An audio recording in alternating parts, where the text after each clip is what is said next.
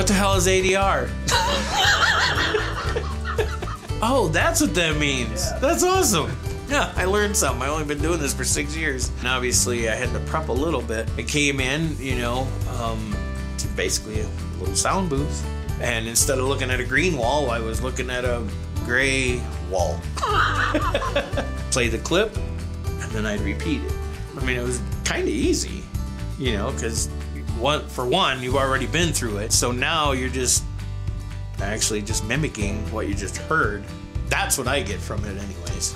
It's an opportunity to improve. As an actor, I'm sure all of us do it. On your way home, you're like, oh, I wish I would have said it this way. You're playing it back in your head on the way home. It's like when we leave the set, I believe if you're a good actor, you're replaying what you just did in your head. Did I do a good job? Did I do it this way? Did I do it right? I'm thinking, oh man, I should have done it like this. Darn it.